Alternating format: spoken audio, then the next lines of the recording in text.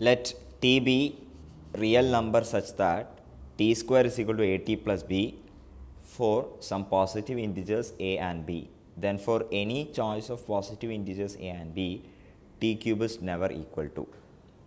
So this is a very easy question. We have t squared is equal to at plus b. When you find t cube can be written as t square into t. So this is at plus b into t.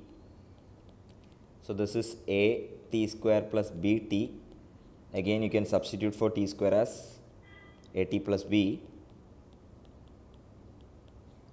So this comes out to be a square plus b times t plus ab. Now we can check each options one by one. In the first option, t cube is equal to 4t plus 3.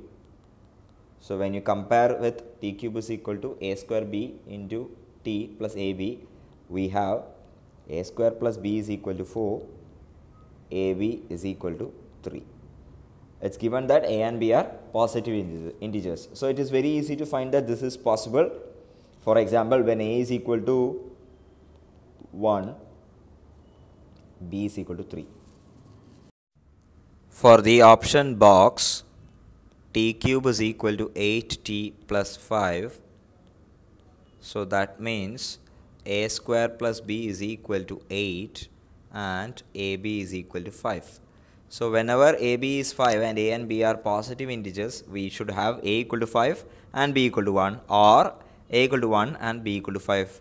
But that will not satisfy this condition, which means there is no value of a and b belonging to set of all positive integers satisfying this condition.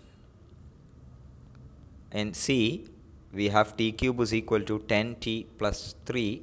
So that means a square plus b is equal to 10, ab is equal to 3. So it's easy to find that a is equal to 3 and b equal to 1. In D, t cube is equal to 6t plus 5. So we have a square plus b is equal to 6 and ab is equal to 5, which means a equal to 1 and b is equal to 5.